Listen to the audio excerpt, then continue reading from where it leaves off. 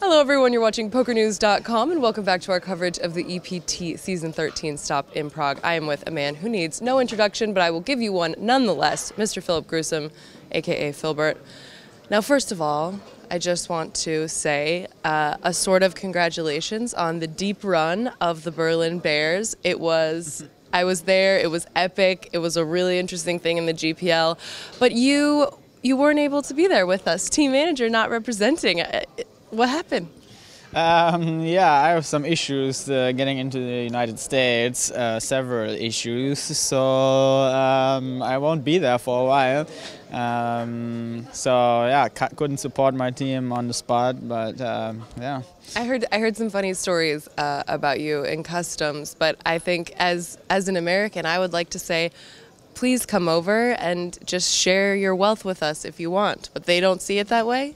Yeah, they don't like me anymore. Sorry, guys. I didn't do anything wrong, but yeah, my account says something else. So Is tough it to the mustache, change. maybe? Yeah, since I have the mustache, I'm every time 3 hours with the customs in every country. So maybe I gotta They're get rid like of looking that. up Interpol. Like, I don't know, this guy might be a child molester, but he's not, you guys. It's a fashion statement, okay?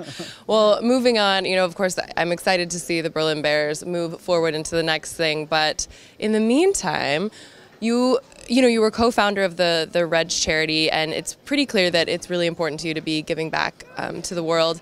And now you're doing more poker coaching. You just had, like a seminar take place. You were kind of in charge of. So, is this a way that you're, I guess, giving back to the poker community?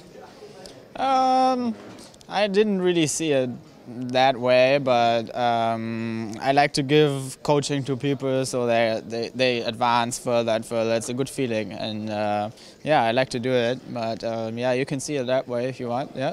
I mean, I just think a lot of poker players are very stingy with information, so it's great to see somebody who's excited to teach other players. And since you had this seminar, how have things been going? Are your pupils succeeding?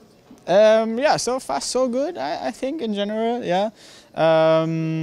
Yeah, I mean, everyone can profit from a coach. Like, it's so easy, so quick, and yeah.